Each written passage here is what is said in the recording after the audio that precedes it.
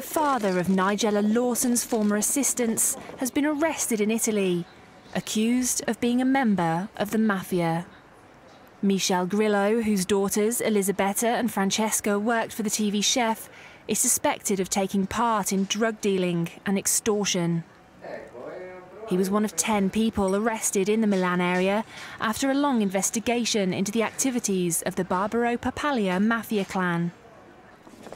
His 2 daughters were cleared recently of fraud, spending £685,000 on credit cards belonging to Nigella and her ex-husband, Charles Saatchi.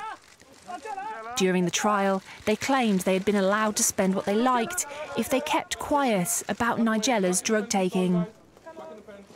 Their father, a truck driver by trade, is accused of selling drugs, including cocaine and hashish, and of extortion, threatening a petrol station owner to blackmail him out of €85,000.